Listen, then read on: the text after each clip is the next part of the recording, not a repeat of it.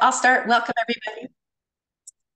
We are so excited to have you here on Saturday. Thank you very much. I'm Claudia Bertoloni Smith, and I have lots of years of teaching experience teaching in the classroom. I taught in Seattle for 10 years, and then I taught in Douglas County, Nevada, just down the way for 17.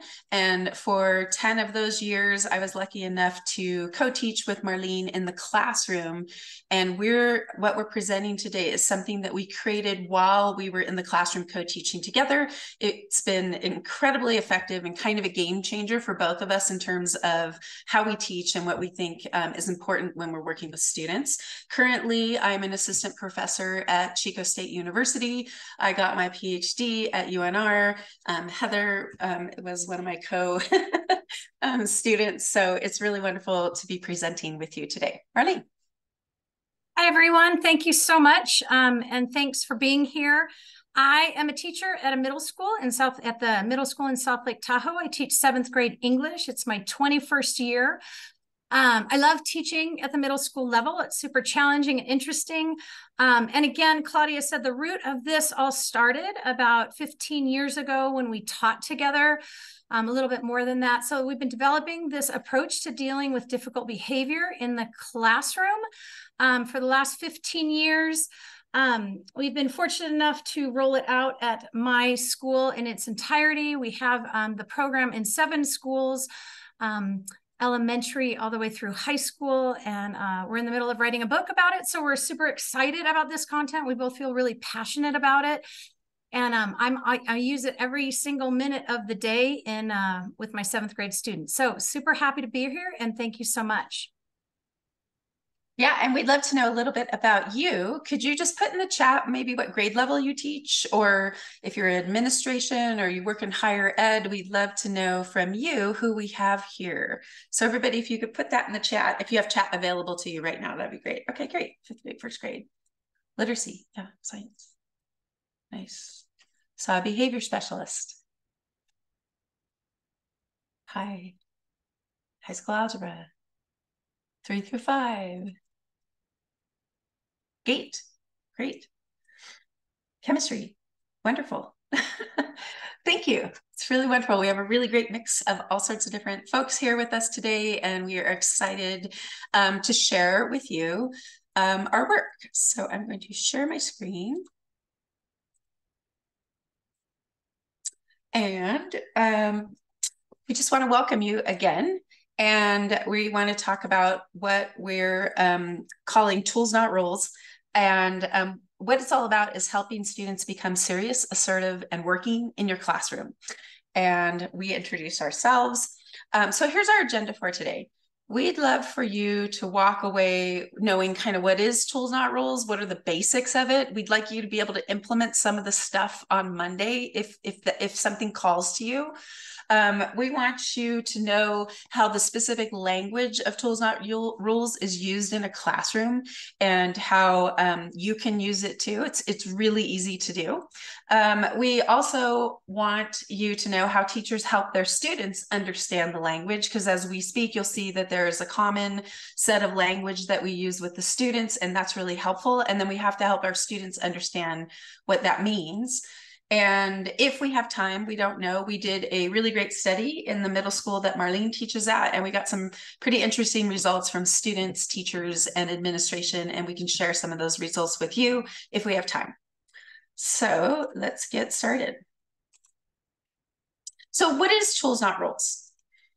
So tools, not rules is just based on the premise that behavior is going to happen in the classroom. It's just going to happen. We can't be surprised. And I know every year that I taught in the classroom, I thought, I've seen it all. But then the next year, oh my gosh, saw something more. So we just know as teachers, we can't be surprised. Tools, not rules is a way for teachers to deal with all those things that come up without an emotional reaction from us. Instead, with curiosity and care. We have our students in the classroom, they're showing us their behaviors and they're trying to tell us something. And so when we approach it with curiosity and care, it tends to go really well. So when we use tools, not rules in the classroom, Marlene and I, and Marlene in the classroom, and even me with the university students, I'm no longer delivering a lecture on what they did. Instead, we're helping students assess the behavior themselves, and we're helping them choose a different behavior. And it works because we remove shame from the interaction, and we'll talk a little bit about that. And one of the key cornerstones of Tools Not Rules is helping students understand that honesty is a powerful tool to making any change in your life. We have to be honest before we can really see what's happening, and then we can really deal with what's really there. And so we want to propose that we have the same behaviors, we just get different outcomes. And it's pretty wonderful working with students in this way. So that's that in a nutshell. That's what Tools Not Rules is. We told you a little bit about where it came from, but I just want to add a little more. It has its origins when we were teaching math together in our 5th and 6th grade classroom, and we saw so many behaviors. And maybe if you teach the sciences or something that's pretty difficult, more behaviors from students come out, especially resistant behaviors and different ways of avoiding the work or not doing the work or not engaging in the lesson or not paying attention to the lesson. And Marlene and I were just like, this is driving us crazy. We have to figure out something to do. Like, it's way too important. We can't let these students use this behavior to avoid learning. And so after trying our first triad, you can see on the screen, shirking, working, showboating. After figuring that one out, and we'll tell you what those mean in a minute, we started using with students and never looked back. And we had tremendous results. Marlene, do you want to add anything? No, I think you got it. It's awesome. Thanks.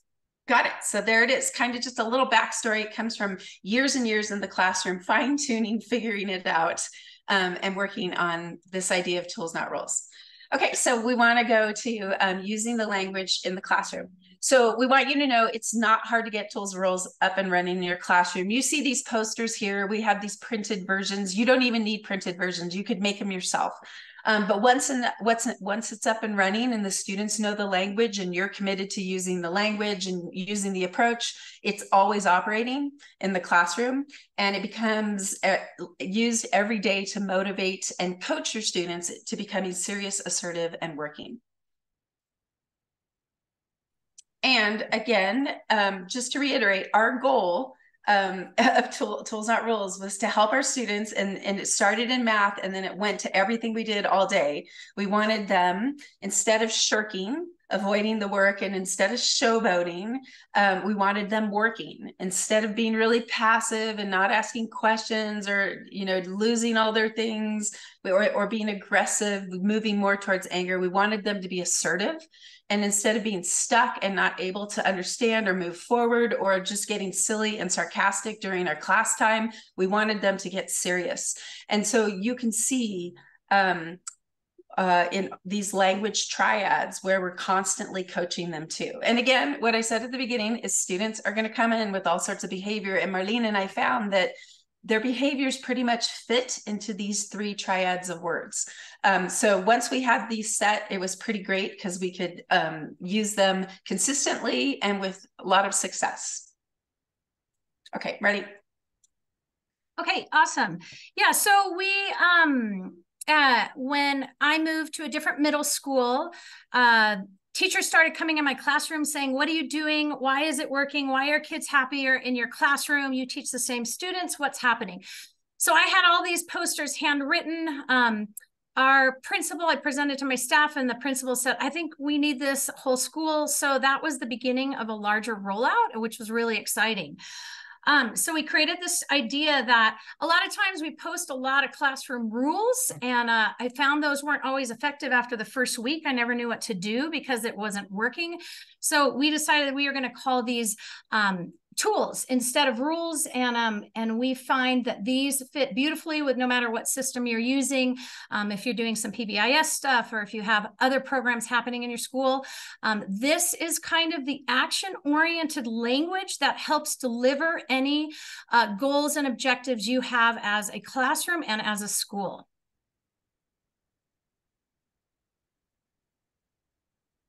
So this is the cornerstone, and here's what happens. There is nothing fancy about these posters other than it gives kids language.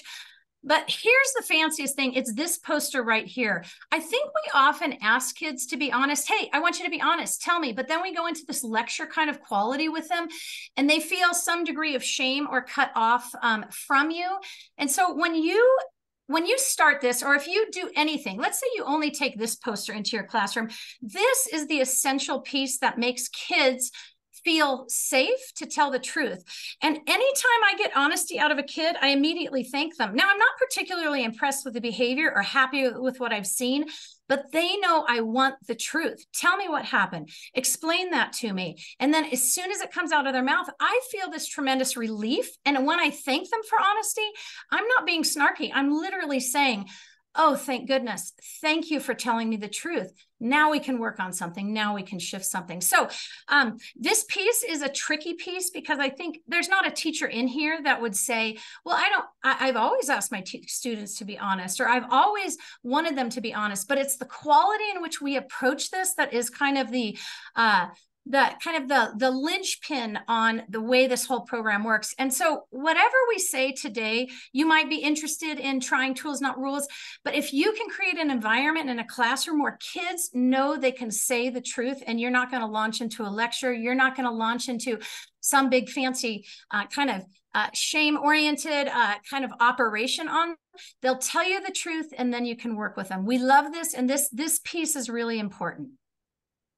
Yeah. And I know that I just want to add, Marlene does a beautiful job. I mean, she gets kids to tell her all sorts of like information about what really happens. And the first thing so sincere comes out of her mouth is that takes a lot of courage, to be honest. Thank you so much. So in the moment when a child is admitting they did something really wrong, they're being coached that telling the truth was courageous and it was the great thing to do. And now we're moving on from here. So again, if you don't take anything, you just take this piece. We acknowledge how important it is.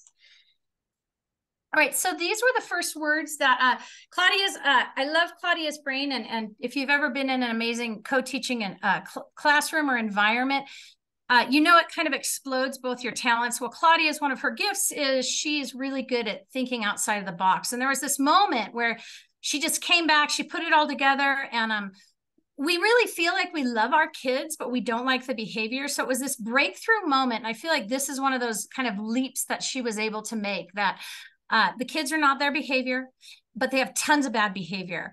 And really, the origins of it were with her son. I was teaching her son, and I said, Evie's driving me insane, Claudia, because we got really honest when we didn't like our kids or when they were driving us crazy, because kids know it. And so the sooner we can get really clear and honest about that, the sooner we can help them without them kind of internalizing all that weird, mucky stuff that teachers can give us, even though they're not being direct about it. So Claudia came up with this. At first, they were nouns, shirkers, workers, and showboaters. But we realized quickly that we all have these bad behaviors at times. We all can be working. But there's times when I'm shirking. There's times when I'm showboating. And I tend to go towards the orange words versus the blue words. And you'll notice we're trying to get kids into the green zone. And there's lots of research around kind of getting a quality of color around behavior things. There's lots of psychologists and things that are using those types of words with colors. So the shirking is that kind of passive quality that we have in blue. The showboating is orange, a little bit more of a kind of a louder quality. I tend towards the orange words.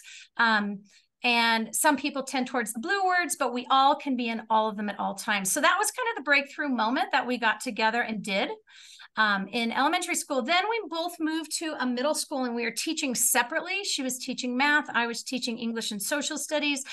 And Claudia quickly realized that in math, when it gets hard, some kids get serious and can raise their hand and say, hey, I need help. Some kids just get stuck and kind of melt into their chair and go kind of catatonic. And then some go silly. They just want to make a laugh about everything. And we all can do this. See, we think this language isn't just helpful for children. We think this language, we can coach them to higher levels. I know there's a lot of high school teachers here, and we just want to point out, we have a set of posters for high school. And we changed this one word silly to sarcastic because we realized this doesn't quite fit the audience. And then we have a more sophisticated look. So, if you make your own posters, you could substitute in sarcastic, or if you think of another S word that can be helpful there, kind of one of those more aggressive one of those more aggressive kind of focused words. All right, so I also kind of, when we move to the middle school, aggressive behavior is much more prevalent. You feel it, and I know in the upper grades in elementary you do, and definitely at the high school level. So we added these three, and we really spent a lot of time on this idea that when you are assertive, you're saying, I matter. Assertive is raising your hand, saying, hey, I don't have those papers. It's not passive aggressive going, hey, you didn't give me the papers, right? So it is that really, that idea that you matter in this classroom, and you're the one who has to let me know that. And we're constantly coaching kids towards that. Just yesterday, I had to coach someone who's being very passive. I had him try the whole situation again. Hey, could you raise your hand? And then I compliment him. Great job being assertive. Tell me what it is you need. Aggressive is amazing when you are up against it, because that's something that can really throw a lot of us off when we're in the middle of aggressive behavior. And I am telling you, it is unbelievable when you can get those kids to, I say, where are you operating from? Because you never identify it for the kids. You let them identify it. And they say, I spend most of my time aggressive and showboating. And you're like, hallelujah. Oh my gosh, you're right. That is where you are. I'm so impressed. You know that. And just that in and of itself helps take everyone down 3 notches and creates a more open, honest relationship that you can just take so much farther, so much more quickly. Awesome. Okay, so we kind of wanted to show you what a cycle looks like in talking with a student, and how you use tools not rules language to quickly help them adjust. And so we kind of think this hits on that self-assessment and self-regulation that's so important. Sometimes people call this self-management. We all know the students are going to get disengaged. So like it starts there, and it could be loud disengagement, aggressive disengagement. It could be more passive disengagement. And then we quickly bring them to self-assess with the tools not rules language. And that's why they're posted in our classroom. So we can ask the students, take a look and tell us where you're operating from. And because we've told them how important honesty is, they're just honest. They'll say, I'm feeling really stuck, and I'm feeling a little bit like I'm shirking right now. So you get them to use the tools not rules language, and it's great because we don't have to come up with a name for it, because in moments when we're not feeling great about what students are doing, we might think of a name like lazy, which is really shame inducing. And so we let them do it, and then they know, okay, and then you say, thank you so much for being honest. And that is allowing the honesty, and without shame and without a reaction. Then we move into the self-management phase. So what can we do to help you? How can we get you to move from shirking to working? What would be helpful for you right now? And this whole discussion takes 2 to 3 minutes.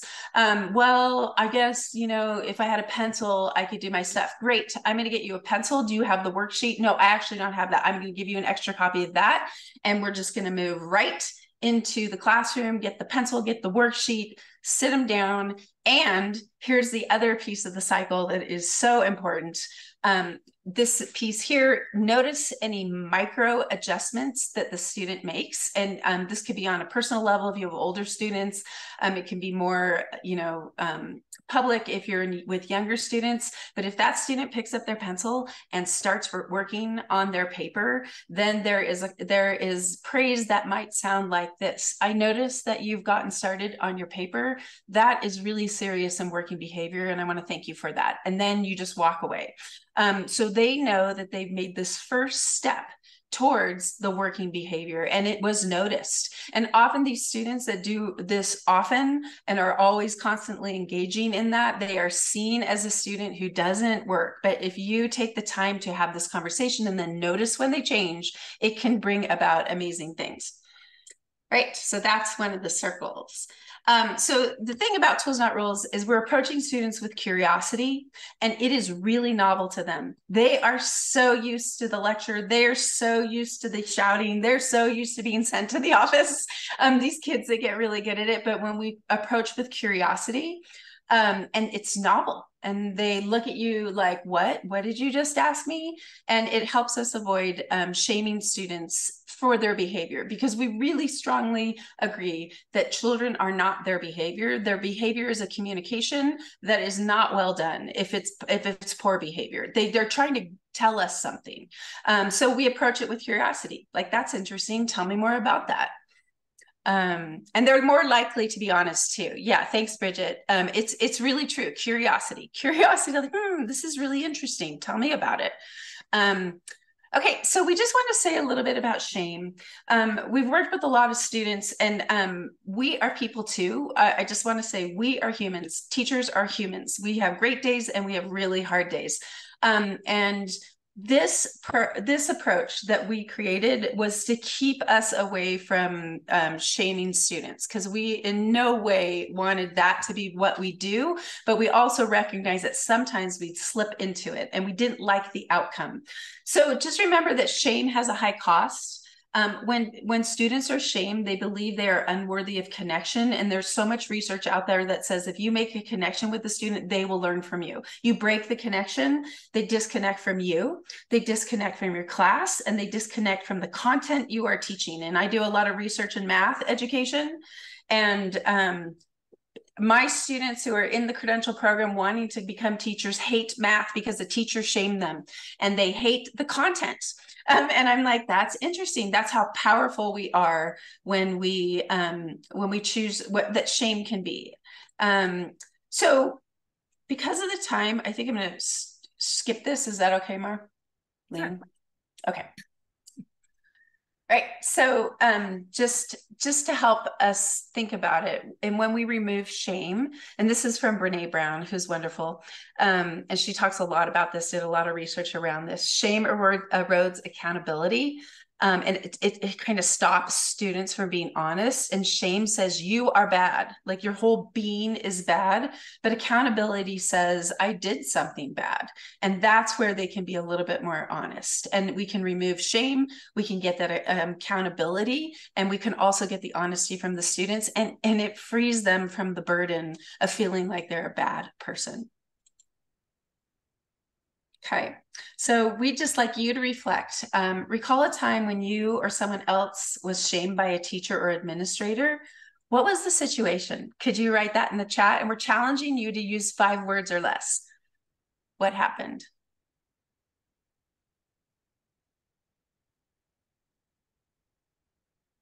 Oh,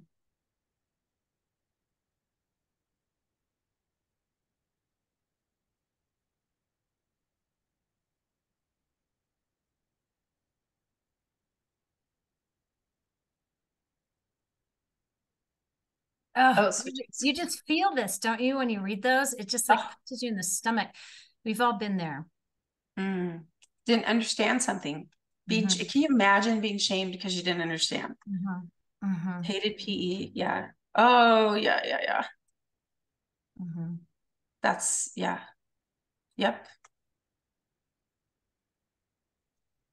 Oh, yeah. Even adults shame. I'm just looking at the one about the admin who chose that Yeah, path. that's around for sure. You see that.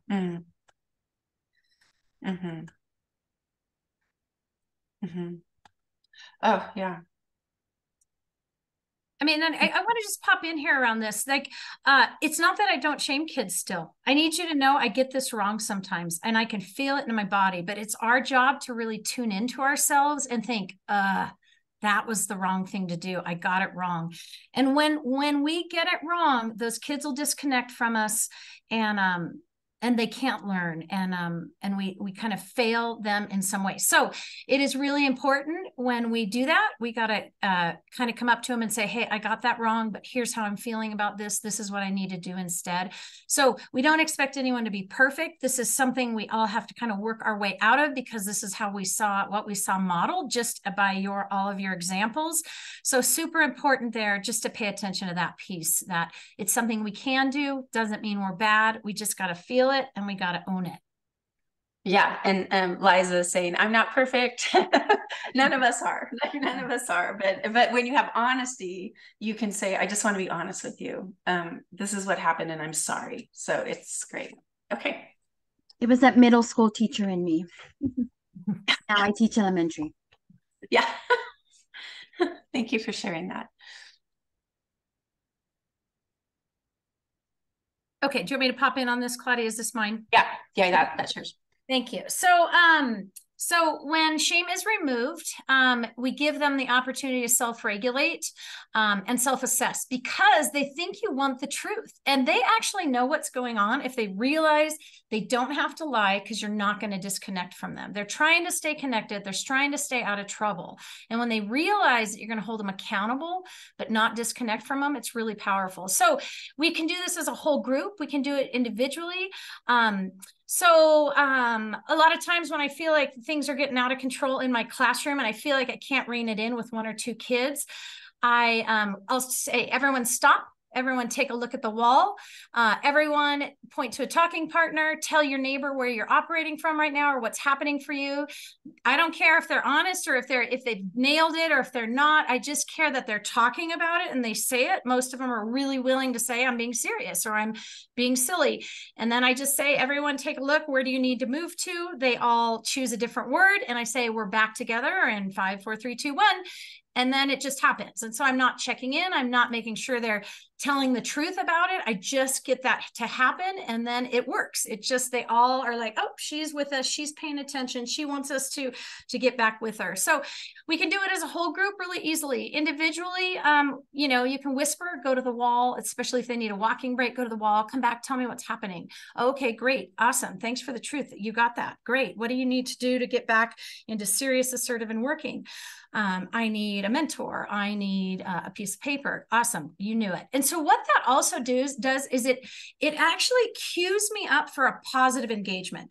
So I don't get into the negative behavior discussion at all. I'm neutral, completely neutral, because I've had bad behavior. They have bad behavior. I'm neutral.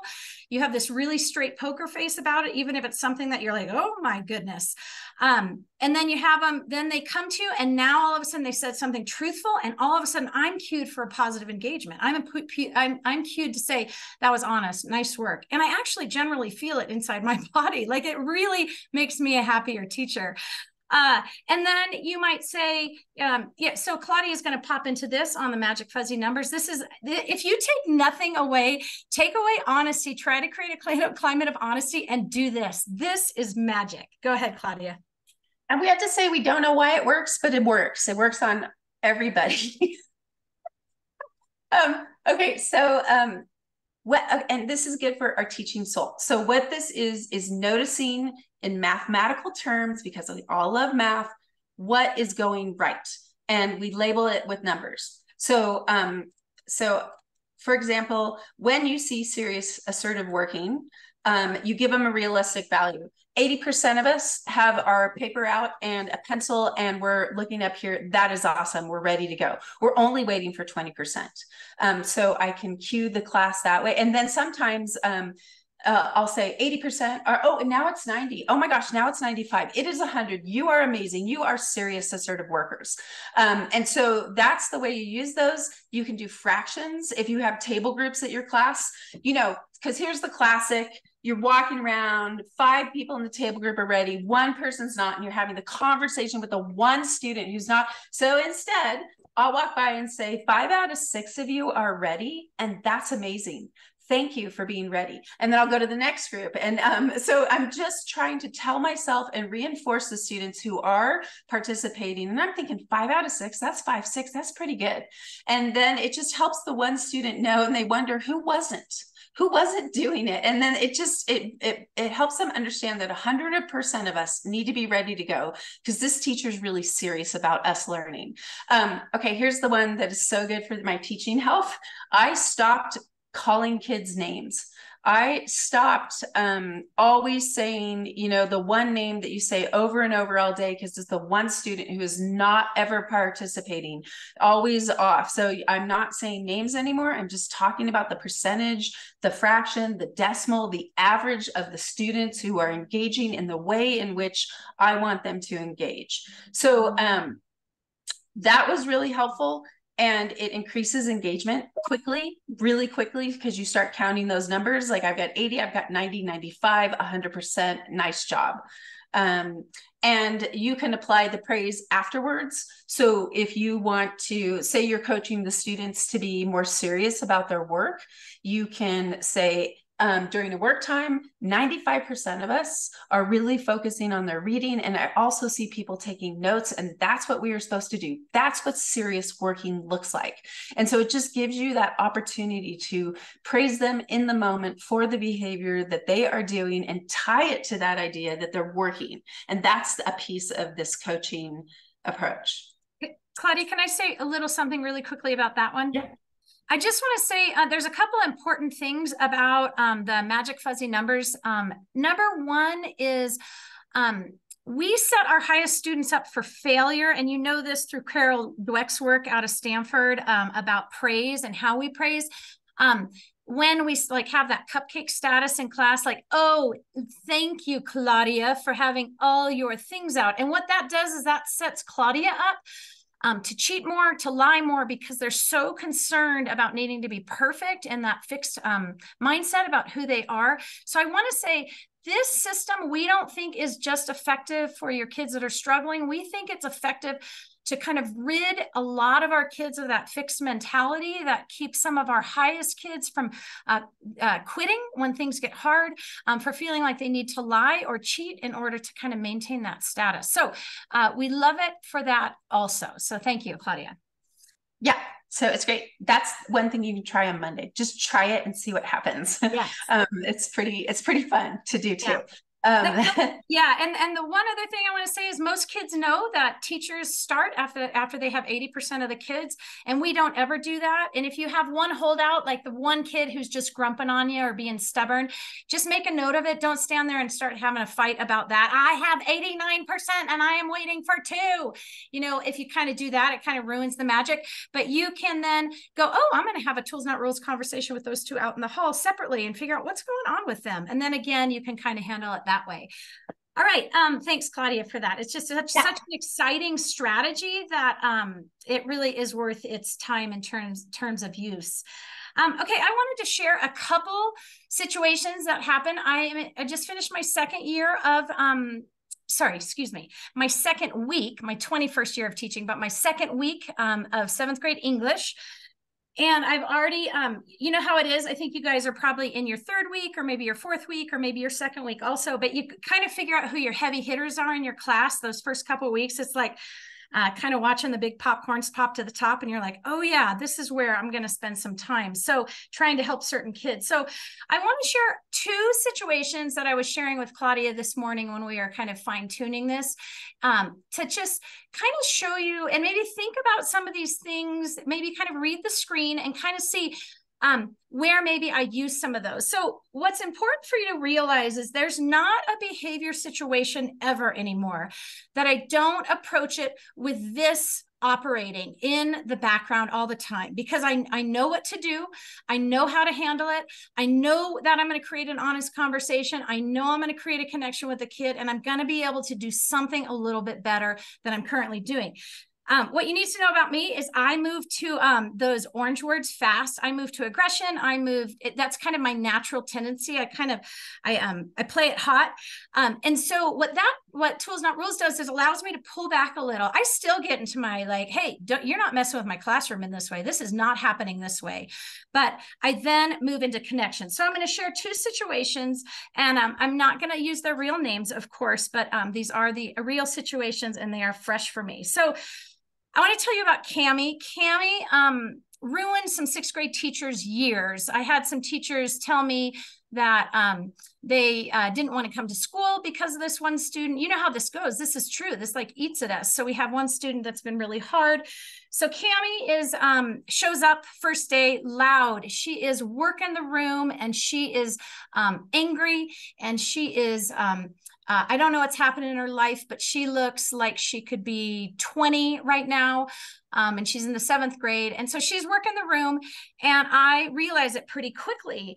And I'm constantly going, hey, what's happening? And then, you know, from day one, we haven't rolled out tools, not rules with my whole school yet this year in advisory, which we do. So some of the kids are familiar with the language from 6th grade, but I just hop right in, and I'm like, I get the honesty piece really nailed in like in the first couple minutes. In this class, we get to be honest. You get to tell me exactly why you're doing what you're doing, and I'm gonna hear it, and I'm gonna help you take care of those behaviors. So I kind of nailed that down. Cammie's kind of working the room, and she's doing it every single day, popping off, and I'm constantly going, okay, I need honesty. What's happening? What's happening? What's happening? And yesterday she was, on Thursday, she was in my advisory class, and again, pop in her mouth, but I am constantly trying to create a place of honesty, trying to create connection. I get her on a star chart really early, and that's one of the tools we use for our hardest kids. So I already have 8 kids on these star charts where I just tell them I'm going to only notice good things. So Cammie's on one. And yesterday, or in advisory, I started I was sharing about a book, and I was saying, you know, these kids keep lying, and they've got themselves in hot water. And I said, you know, when inside yourself you keep lying, but you feel kind of sick about it. And Cammie said, Miss Moyer, I don't feel sick when I lie. I don't feel sick, and I lie all the time. And I was like, Cammie, that is amazing. You know that about yourself. It's so powerful. And I said, it's not where we want you to be, but I need you to know it's such an important thing you know about yourself. We want you to inside know that feels bad. So I want you to know that was kind of like just a general massaging that took place for about, you know, those 2 weeks. And she felt safe enough to say that to me. And isn't that so important? Because she is going to try to lie so many times to me this year, but she already knows. I know that, and I praised her for that. The second situation I want to share is with a student named David. David is on everyone's radar. He was last year also. I have him in advisory and in English. And he walked into advisory after being suspended the first week. I'm not sure what happened, but he had been suspended. And he walks into advisory late with a buddy. And he's got a 2-liter bottle of Pepsi, and 3/4 of it is already missing and it's 9 o'clock in the morning. And he seems like he's on speed. Sometimes, you know, when your kids come into your class and they're juiced up, it feels like they're out of their heads. And he is, and I don't know if he has ADHD. I'm not sure what's happening yet, but I was super angry. I was like, he is blowing up my class. And I say, he walks right up to me, because you have to shake my hand to get in my class, or I mark you absent. So he gave me a handshake, and I, you know, super happy to see you, David. Glad you're here. And he said, and I said, I need you to give me that bottle of Pepsi. You only drink water in my class. And he takes off the lid and drinks it right in front of my face. And so I called the office, and I said, I need David out of here for 5 minutes, and then I need him back because I need to have this conversation with him. So they took him out, walked him around the building, calmed him down, got him back in class. And so I could then say, hey, David, you know, kids are working on something. Hey, David, I need to talk to you out in the hallway. And so we have these big Tools Not Rules posters in our classroom, but they're also taped outside of a lot of teachers' doors, small, just so we can have these individual conversations. So I said to David, hey, what do I love more than anything? Honesty, that's where I always start. What do I love more than anything? And I always say this, we don't think our way to honesty, we feel it. We don't noodle our way to honesty. What does the teacher want? What do they want me to say? I say we feel it. So I often have them put their hand on their chest, and I say, okay, you ready for honesty? Okay, you ready, David? Okay, yeah, I'm okay, yeah, okay.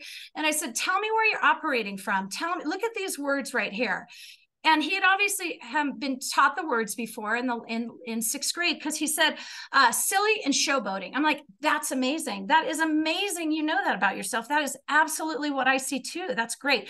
Again, we never identify it for them. We let them identify it because sometimes really there's colors of behaviors in different words that we don't always see. So, and then I said to him, how's this going at home? And he said, oh, not good. My parents really get mad at me, but they don't like it when teachers are disrespectful to me. And I said, how do you feel about this class so far? And he says, oh no, I can tell you care about me. So I'm listening. What? And then, you know, I could just kind of carry on with this moment. On the other thing I said to him is, hey, tell me when this started. Because that's the other thing as teachers is we often take it so personally, like it's some personal affront to us. And I said, tell me when this started. And he said, fourth grade. I started hating school fourth grade. I'm like, I'm so sorry. That must be really hard to always be up against teachers. And he said, yep, it is really hard. So I want you to know, we go back in the classroom, I get him on a star chart, and star charts are only for me saying positive things. And it's really about the teacher putting themselves on a star chart. So you change the conversation for a kid who only hears one thing all the time. Even if you think you're being kind in your redirections, it can't be about redirections. It has to be, I saw you, be polite to that student. I loved how you shook my hand. Just positives. It forces a different connection. And the kids start working. So I want to tell you, Cammie and David both are tough kids. They are overly mature. One of them looks like they're 20. One of them looks like they don't want to go to a school a day in their life, but I still look at them and I whisper, you only need 2 more. You already have 5 stars. And they are interested. They go and they choose a prize. And other kids are thrilled because they see you trying to do something different for these kids. And other kids are understanding because I said, hey, have you ever noticed Cammie and David struggle in class? Yes. And I said, we're trying to do something differently. So I wanted to just share those few things. I don't know if Claudia, you want to kind of talk about that, but those are 2 real things. These are 2 real kids that are highly challenged and highly challenging that make you want to quit your job if you don't know how to approach it. So anyhow. I think what both Marlene and I find out when we're working with students, it's so great for our parasympathetic nervous system to know how you're going to enter that conversation. Like there is no moment of, oh my gosh, what do I do? It's like, oh yeah, I know exactly what I'm doing here. And you just move into it. And you often are so surprised by what they say. So surprised. And you get this moment of hearing from the student, and the outcome is often connection, which is amazing. So the outcome is, I trust you, like you heard Marlene say, or you just feel this connection with them because you heard something that was honest and you had that moment to share. So the other piece is, I don't need to decide how I'm going to approach this because I already know, because it's already set up in the classroom. And the other students also know what's happening.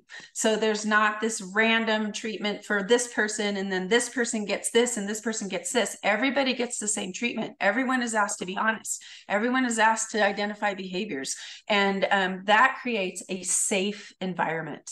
We talk a lot about safe environments. We talk a lot about traumatized students who are watching and kind of triggered by certain things, but they see you helping other students in this way. And it is safe for the teacher. It's safe for the students as well. Yeah, so thanks for sharing those. This is just some language that you might just try on Monday with your students. So for example, like we talked about the magic fuzzy numbers, but this is just a statement that you can make. 42% of us all have our books out and reading. 65, awesome. I think we modeled that. And then there's this piece too, that you can pick out stuff that they are doing well and then label it. This means you're serious. This means you're working. This means you are assertive. And that just helps keep them on track when they keep hearing those cues that, oh, I'm doing this. I'm doing this. You can praise the individual, which we've talked about. You can walk up to them. You can say that to them. You can call their parents. I mean, this is really great. Like you call their parents and tell them your child was really assertive today. This is what they did. And often those students who never get good news home, it's an honest reflection. You can correct the whole group, like Marlene said. Everybody stop, look at the posters, talk to your neighbor. What's happening? Where do you need to move? Okay, let's get working. And then you can have that private conversation with individuals. Yes, like, you know, so you just say, you kind of get the class going, you get them working, and then you just walk up to them and go, hey, could you come outside with me for a sec? And then you have the quick intervention conversation, get them settled, get them what they need, and then get them back working. So they're different. There's a lot of ways that you can use this language and put these in the classroom. Okay. Let's talk about how you can teach the students the language. Okay, so we're going to, all right, so I'm going to stop sharing my screen. And this is kind of funny. This is what we ask the students to do. So I'm going to stop sharing my screen. And if you're willing, could you turn on your screen and then just act like a shirking student in your classroom? Can you show us what they look like when they're shirking? And shirking, and they don't want to do anything? Yeah, and shirking means like, I'm not going to do it. Some people are like, I still don't know what shirking is. Shirking is like, I see what you're asking me and I'm not going to do it. Yeah, yeah. So look at Heather, look at Bridget. You know, arms crossed. Larry looks like he's look at Kelly's on her phone. Kelly, get off your phone. Shauna and Leslie, nice. I love that picture. Liza, look at what she's doing to her teeth. I'm just gonna do this weird thing. And Liza's like, I'm not doing it. It's like, I'm not, it's not happening. I'm just not doing it. And that is what we see, right? Nice. Yeah, so it's fun to act these things out with the students. We have them do a lot of skits. We have them, we just do some different things with them so they all know what it looks like. Yeah, there's also the great nurse escape, you know, all those kinds of things. So the next thing is showboating.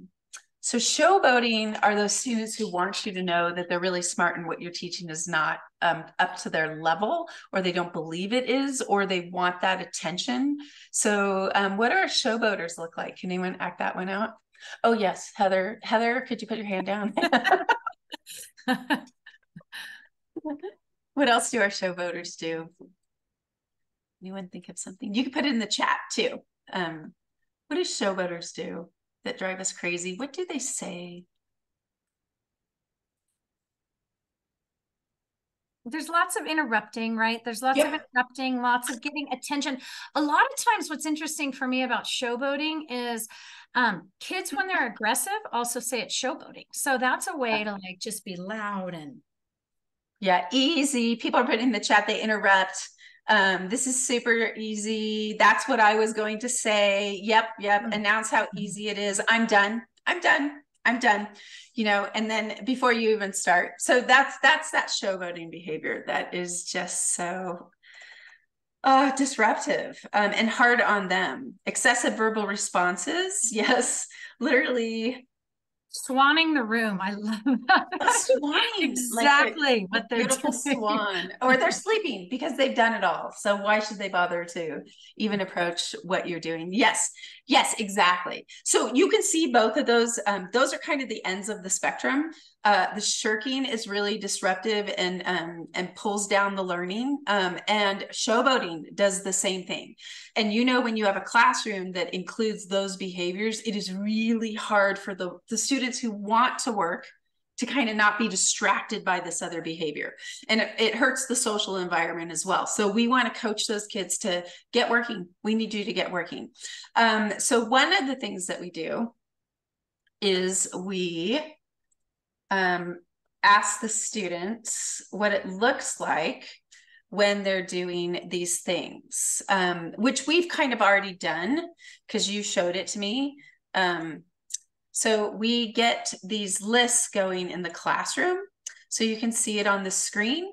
And often we just ask the students, what does it look like when you're shirking? You're laying down, you are, what else were people were doing? They were on their phone. Arms crossed. Yep. Arms crossed. And a lot of times we talk about it in we language. So instead of like so we try to break them out of that fixed mindset thing because they're sometimes afraid to say they've done these things. So we just say, what do we do as human beings? What do human beings do when we're shirking? What do we do when we're showboating? Versus, yeah, well, some kids in the class always are shirking because, and so you kind of move out of that kind of tattletale or like, kind of, you know, just what is it we do? What do we do? Because we've all had hard behaviors before. And Marlene and I have done this for years and years with all sorts of students, all ages of students, and they will all make this list. And it's kind of fun. We're just like, what else? What else? What else do they do? And they come up with everything that's happening in the classroom that's shirking. Same thing with showboating. They will say the same things. People raise their hand. You know, we're calling out. We're not wanting to start. We're saying we already have it finished. Like they get all the showboating. So you just write all those behaviors down and a chart like this. Like when we did it, we literally did it on chart paper. Just write them all down. Tell me more, tell me more, tell me more, tell me more. And then here, this working place is really your golden ticket, because then we say, what does it look like when we're working? And they'll say things like, you have your pencil, you have your supplies, you're talking quietly with your group, like all those things you've been telling them all year, like what you want and what they've learned. So they tell you what it looks like when they're working. And the reason why I'm saying that's the golden ticket is we've talked about the magic fuzzy numbers. We've talked about praise. When you see these behaviors that they said was working, that is when you praise them. So I might say, everybody, this is amazing. 100% of us are all on the third, over 100% of us have already started, I shouldn't say that, like 100% of us have their papers out and we've already started working on the first problem. I see people reading it and I see people doing a great job. And then you tell them, because you told me that what working looks like is when we get started on our paper right away. That's working. Thank you so much.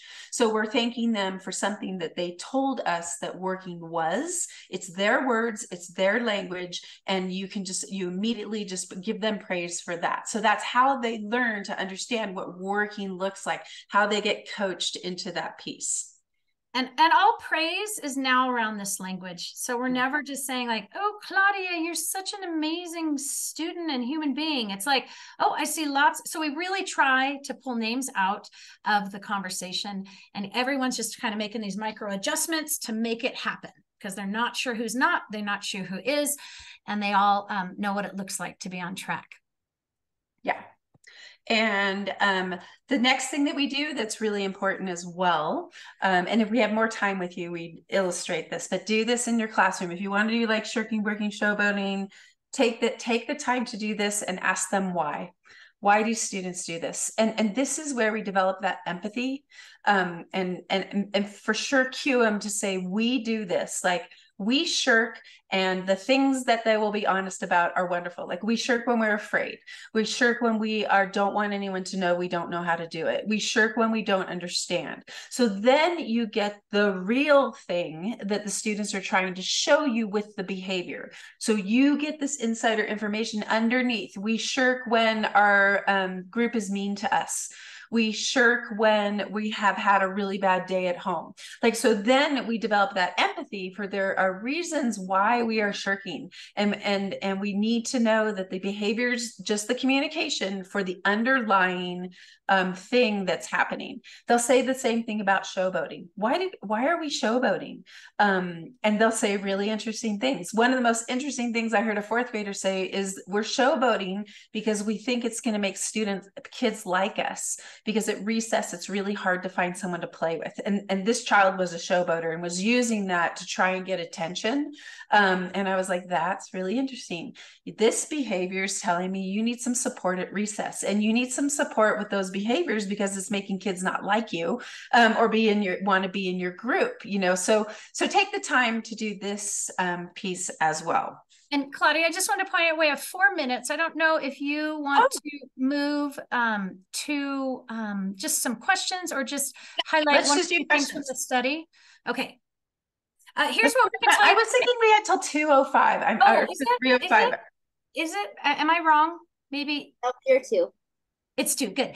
So, and I just want to say from the study, we found out that teachers feel more supported and kids feel happier and they work harder in classes that use this language because they think teachers really want you to ask for help. And most of the time we ask them if they want for help and we sit and say, well, no one asked for help. And what do you mean you need help? It's the language that helps them think, oh, she really wants us to ask for help when we need it. So Claudia, you want to just finish this up and maybe, I don't know if people have questions or. Yeah, and I see a question in the chat. So Marlene, if you'll field questions, I'm going to put the link to the slideshow in the chat. Okay. And also one thing to know is we do have a website and it's on the last slide. And if you want to contact us or you have any questions, you can contact us there. So let's open it up for questions while I create the link. Yeah, so she is creating the copy. Yes, thank you for showing some gratitude. Hopefully you got one thing out of it. That would be awesome. Yes, it is a great tool to use in the middle of the year when things are going off course and you need help. Yeah, and I'm going to put in our website. Okay. And while they're giving you more resources with our 2 minutes, I'm going to remind you to fill out the survey, complete the attendance. That is also in the chat, that link. And I'm going to make 2 general service announcements for the good of Nevada teachers. Give me 1 second to share my screen, hopefully. If you haven't, you're actually in an elementary math room, even though this topic wasn't necessarily about mathematics. So if you are not familiar with the Nevada Mathematics Education Leadership Council, and you are somebody who teaches math, we hope you take a time to look at this website. It's relatively new. It's a Nevada affiliate of the National Council of Supervisors of Mathematics, which we've never had an affiliate before in Nevada, so that's big news for us. The other general announcement is that the Presidential Awards for Excellence in Math and Science Teaching, the nomination period is currently open for teachers that are grades K through 6. So if you know a grades K through 6 teacher that really excels at teaching math, science, computer science, or engineering, please nominate them today. Give them the honor of a nomination. The nomination window is open until January 8th, but sooner is much better than later because as soon as they are nominated, they can start working on their application. So give them the gift of time by nominating them now, not on January 7th, so that they have ample time to consider competing. If you are that excellent teacher, K6 this year, just click begin an application. Don't wait for a nomination. This is your chance where I want you to showboat. Please acknowledge your excellence in your classroom and consider competing. Winners do get a trip to Washington, D.C. and $10,000 cash prize for you. So those are my general service announcements. And I want to thank everyone for being here, particularly our presenters who joined us on Saturday. Thank you for sharing your experiences and expertise. Thank you, Heather. Thank you all. Thanks so much. Thank you.